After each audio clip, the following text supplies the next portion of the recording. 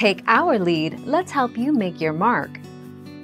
Our goal is your satisfaction. Let us show you the way. The best is taking a hot shower first, then rinse off with vinegar. That's why the tomato juice works. The rinse off with cold water.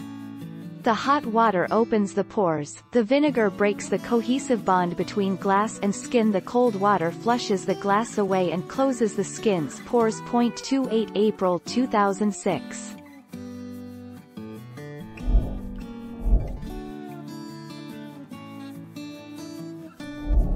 Make your mark, take our lead. Wash the area with running water and mild soap. To help remove fibers, use a washcloth. If fibers can be seen protruding from the skin, they can be removed by carefully putting tape on the area and then gently removing the tape.